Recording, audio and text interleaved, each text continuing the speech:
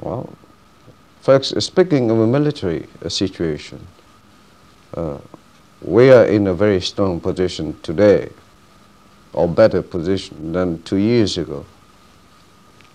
We have confidence that we can take the whole responsibilities very soon, next year, for example. And the enemy knows that they cannot win military, no more. Finished. So I think the only way to solve the problem in Vietnam is by political way. And for that, we are ready to compromise with them, to discuss with them. You say that you'd be prepared for a compromise. Does this mean that you'd be ready to serve in a South Vietnamese government that might have communists in it?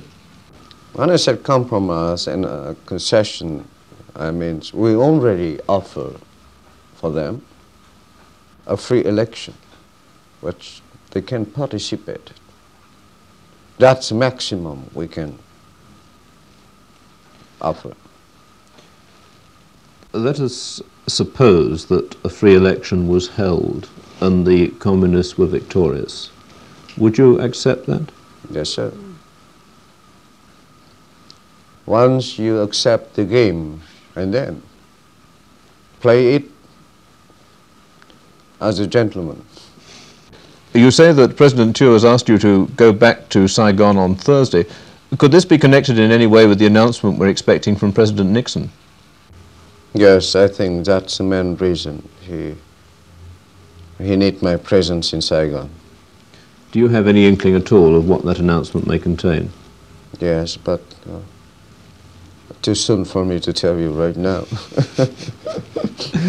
Well, can I ask you this? Are you pleased about it or otherwise? Yes. I think I contribute to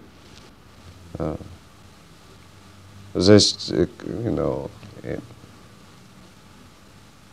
can say it's my own idea, so I'm very pleased to see it happen, develop the way I want it. Do you think it's going to help bring peace to Vietnam? Yes, sir. Yes.